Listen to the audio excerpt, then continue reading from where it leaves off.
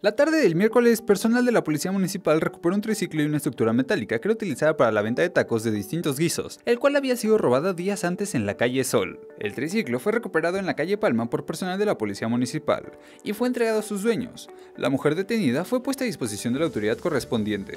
La familia Ledesma Ortega desde hace más de 10 años se dedica a vender tacos en la calle Sol e Hidalgo todos los días, y era parte de la herramienta con la que ellos podían salir adelante a vender, y así costear la renta, el medicamento y distintos servicios. Además, que la señora María Soledad los últimos días se encontraba hospitalizada, y era una parte fundamental salir a vender sus productos para poder pagar los gastos médicos.